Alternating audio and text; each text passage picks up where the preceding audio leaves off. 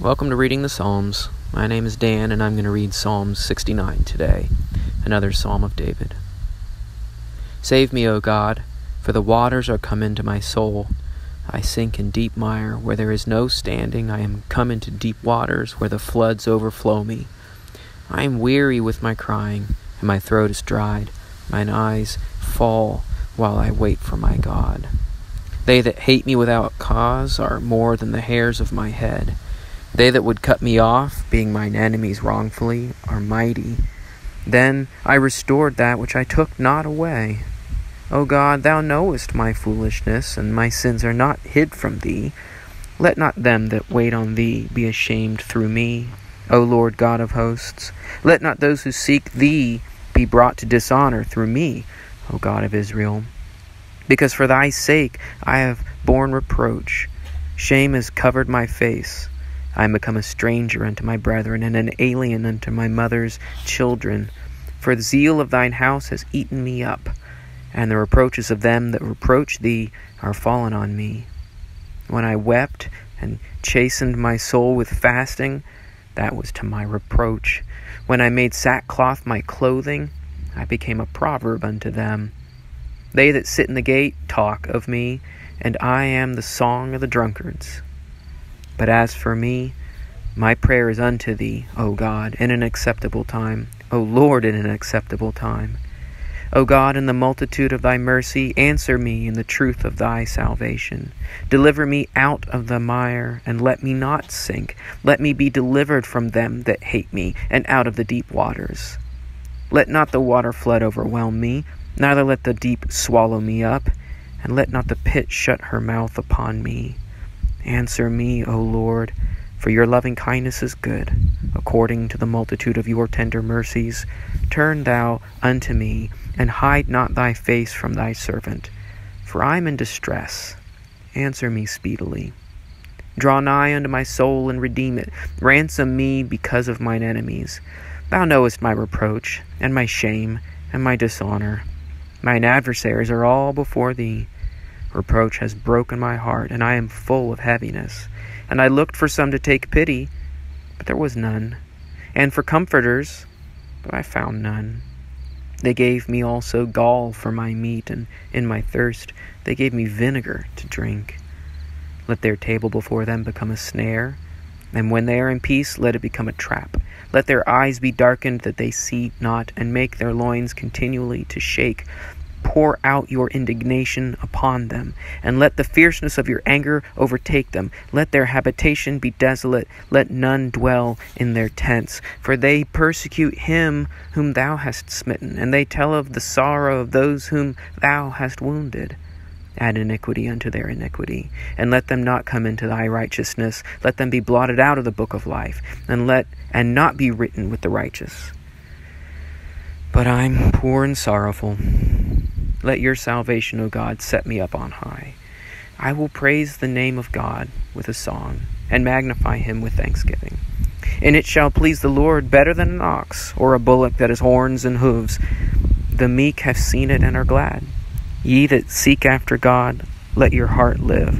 For the Lord hears the needy, and despises not his prisoners. Let heaven and earth praise him, the seas, and everything that moves therein. For God will save Zion, and build the cities of Judah, and they shall abide there, and have it in possession. The seed also of his servants shall inherit it, and they that love his name shall dwell therein. This is a big psalm. When I last made notes about this psalm, my last entry was, what a dreadful, sorrowful psalm. And I think my slight modification to that note is now, what a beautiful, sorrowful psalm. This well captures my emotions and feelings, trying to love in a time of fear and outrage, trying to help in a time of reactive extremes. Are you being hurt by your work to love others? To live with a Christ-like love? Do you feel hurt? I feel that way. I feel that way sometimes and lately.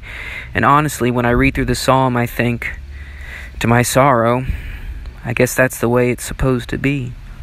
In verses 9 and 21 in particular, we see how this psalm perfectly relates to our Christ, our Messiah, the great work that he did on our behalf. And what was the result of his great work of love? But rejection and hurt and sorrow. In verses 22 through 28, there is a call for vindication voiced in this psalm. And when I put this psalm into the voice of Jesus, I can see the justice in that cry. We know it is right, because those who were against Christ were against God. But in our sorrow, what should we do with those cries? I try to let them inform me the reality and the danger of in store for those who are opposing God's work. But the psalm also makes me want to try to slow down my heart, slow down my passions, to not sincerely seek out that kind of vindication, but rather continue on with godly devotion and hope. Because right after those cries for vindication in 22 through 28, David moves into the great work of hope and love that he has in God for himself. And that is where we need to abide. That's what we need to hope in. Let's read it again. Save me, O God, for the waters are come into my soul. I sink in deep mire where there is no standing. I am come into the deep waters where the floods overflow me. I am weary with my crying. My throat is dried. Mine eyes fall while I wait for my God. They that hate me without cause are more than the hairs of my head.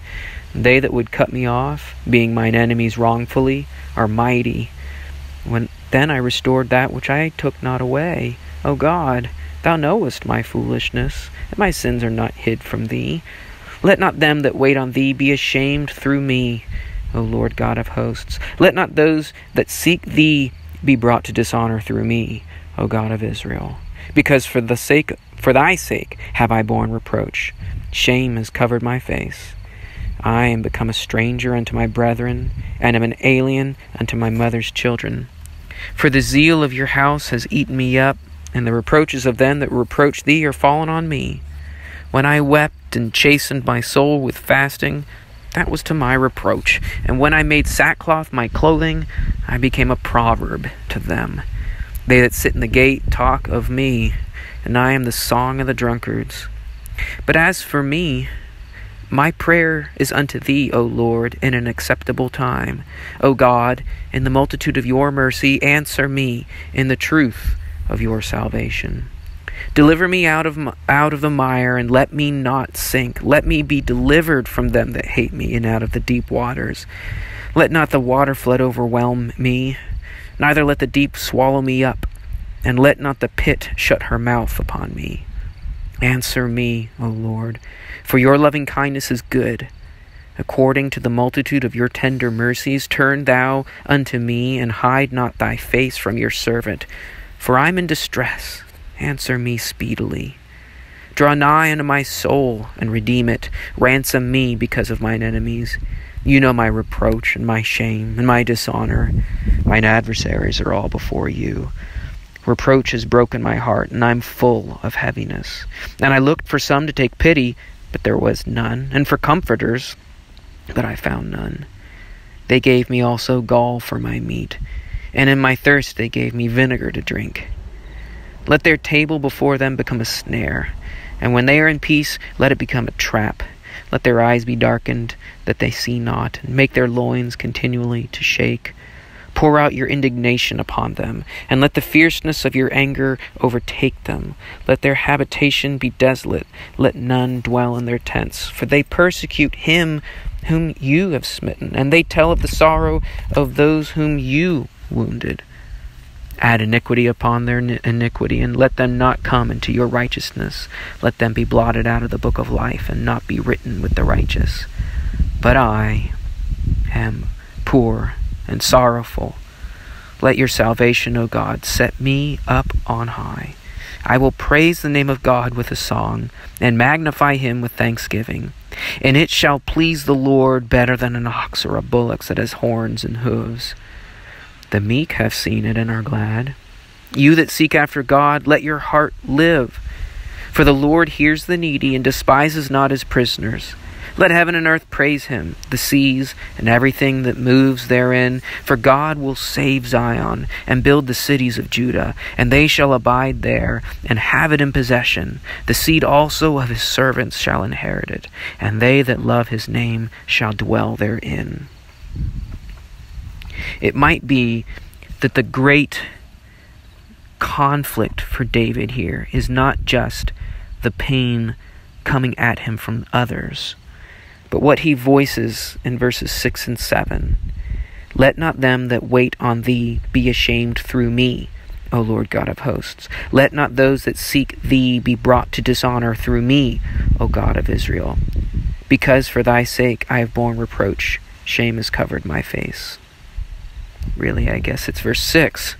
But the idea of let not my behavior tear others from you, O God.